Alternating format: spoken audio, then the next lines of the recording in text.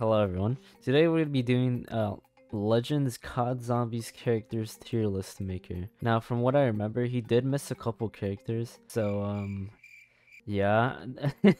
We're just gonna start from the beginning. Alistair Rhodes. As in the character, he contributed nothing to the lore, but he just like mentioned most of all. I'm not counting the comics. I'm not gonna have to buy comics just to understand the story of a video game.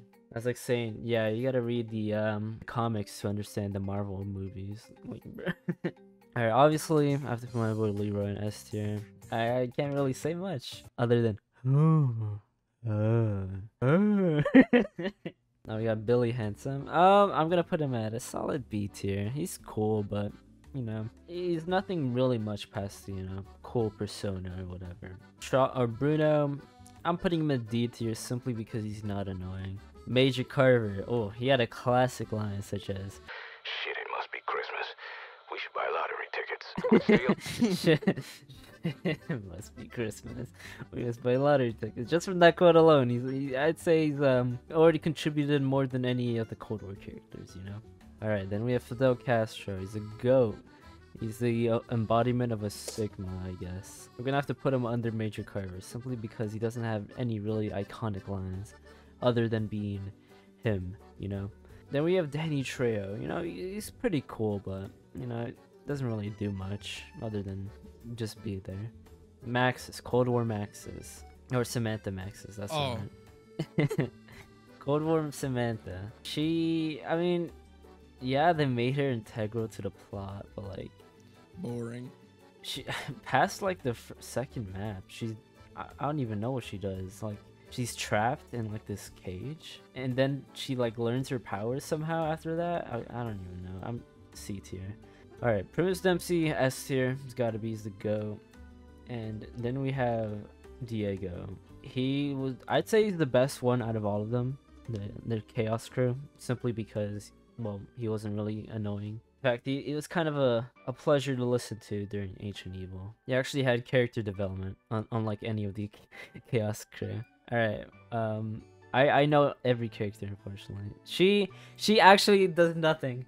I don't get the point of her character. She's literally just there. Alright, who is this? Oh, this is Stanley Ferguson. Okay.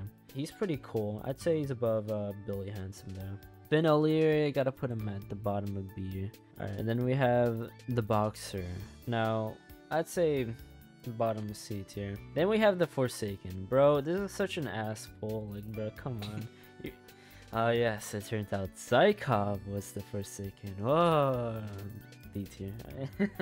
Then we have George Romero. He's a GOAT in itself. Although I do hate him in Call of the Dead. I'm gonna have to put him at B tier. We'll sort this out later. Then we have Dr. Gersh. I'm glad he made the Gersh devices, but it doesn't really do much to the story, so I'm gonna put him in C tier.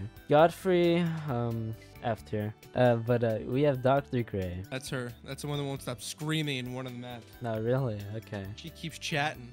Low-key, yeah. She's not... I'd say she's better than Dr. Shaw. Is that really saying much? I don't think so. C tier. Then we have Dr. Groff. Ooh. His quotes were iconic indeed. Tell me they weren't iconic. I'm gonna have to put him at low-key A tier. He was a pretty good character. Also, Gersh, to be fair, flying around Gorod Crovey was pretty sick. Alright, now we have Jackie frickin' Vincent. A tier. A tier at least. Then we have Jessica Rose, D tier. Kind of cringe, you know, woman. Right. Then we have JFK. He's the GOAT. I'm gonna have to put him in A tier. I don't think I can put him in S tier simply because he's only there for one map. He doesn't compete to, like, you know, the greats. Not alive. Yeah, he did get game ended. He lost the battle royale. All right, then we have Kravchenko. In the BO1 campaign, it's pretty good, but in the Cold War storyline, stinky. Like, I don't know what else to say. Man just showed up randomly. He just shows up. Who is this guy? Who is this guy with muscles? Just there. I'm gonna put him in C tier. Probably there, F tier. Richard Nixon, Watergate. Marlton, we're gonna put him at... Loki, he's not as bad as people say he is. I'm gonna put him at B tier. Oh, actually, no. C tier. Maxis. We have good old Maxis. He... Loki, a B tier character. He was super integral to the storyline, but I didn't really like him that much. I didn't hate him though. Definitely didn't. Then we have Medusa. A nice little plot twist, but overall, they never took anything with the story because Chaos got canceled. If you knew anything about Greek mythology, you could see like the little foreshadowing. It wasn't really much of a foreshadowing after she said her sisters got beheaded. It was just kind of like, oh, Medusa. And then we have, I forgot his name, the actor from Content. Michael Rooker. Okay, yeah. Michael Rooker. He's pretty cool. I'll put him at C tier. Yeah, B tier. Misty. Alright. Nero. I have to put him at solid A tier. It was pretty fun. Jonas quicker than the eye. Primus Nikolai. I don't think he should have been the one with the Chronorium. Thematically, with how Jason set it up, yeah, it makes sense. But I think it should have been Primus Nikolai or Primus Dempsey instead. It would have fit more thematically across the entire story rather than Jason's own little BO3 to BO4 story things. Like in Kino, you'd see, you know, all the 4 Ultimus characters are there, and then in Origins we go back to that Kino room and we're watching through the perspective of Ultimus Dempsey. Now it would have been a great tie-in if they made the counterpart to Dempsey, Primus Dempsey, the one leading us to the future, but that's not what Jason wanted. Ultimus Dempsey or Nikolai is better than Primus Nikolai, just because he's funny. Then we have Robert McNamara. He was pretty cool. Liked him because, you know, they made him. He was better than Nixon, and I guess I'd say he was on par to Castro, because Castro didn't really have any, you know, good quotes. He was just kind of there, but his presence was something else. So I would say he's a solid B tier, simply because Castro's him. Brigadier, F tier, worst character ever. Dr. Peck, D tier. Don't know why they made him survive, but yeah, he did. Obviously, you gotta put your boy, Raptor 7. Come on, he's the one who made it survive Cold War. Unfortunately, he did get arrested with us, but yeah, that's the thing. Then we got Samantha's boy toy. He just kind of showed up for. He was only integral to the Outbreak stories. For some reason, he was just kind of there. Not even Samantha knew he was there, but although I would make him better than Samantha, so B tier. Primus Richthofen, immediate S tier. So is Ultimus Richthofen, immediate S tier. So much depth, so much character development. Oh. Oh. Then we got Robert. B tier. Everyone dogged on him, so C tier. Russman, your boy, S tier. Sal DeLuca, A tier. Samantha Maxis, not a Cold War story, the good story, S tier. Michelle Gellar, I'd say she's a solid B tier. I hate her so much. I can't even describe how much I hate her, man. Better not be talking about Christina from Dead of the Night. Scarlet. Oh, really? Scarlet. Cocklebolden. I hate her. All she did throughout the 2 maps she was in. Or, Hold on, no, ready? Dad!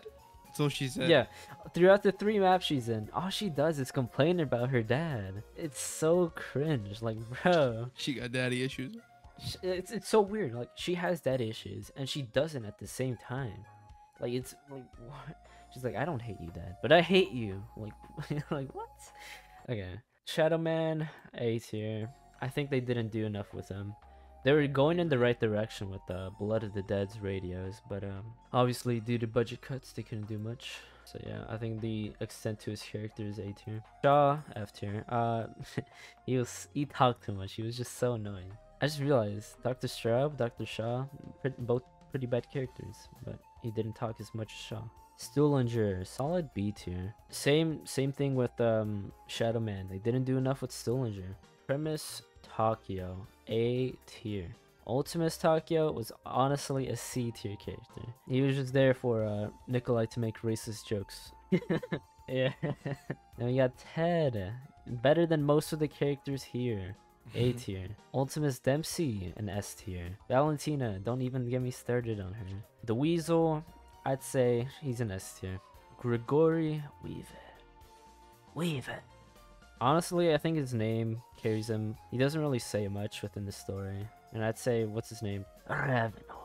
He does way more than Weaver ever does, which is just the truth. You can't even say him. You can't even say him wrong. Sorry I didn't listen to all 639 intels. Okay. You're just not a fan, man. What could we say? No, it's just a terrible way of storytelling. It's not good. I'm sorry, Craig Houston. I don't think it's your fault, but that's how it was happened. All right, this guy, I don't even know who he was until like they visibly said his name, and even then I don't even know who he is. He's just there. There actually was no reason to bring him in. He's just kind of there. All right, we have Yuri. So I'd say a solid B tier. He got tortured. And then Zykov, the worst character. Brought him in one map, forgot about him for the rest of the maps, and brought him back. Like, bruh. And yeah, okay. Raptor 1, unironically, he's got to be that over there. Cool. But there, yeah, that's good. And then that's it. See ya.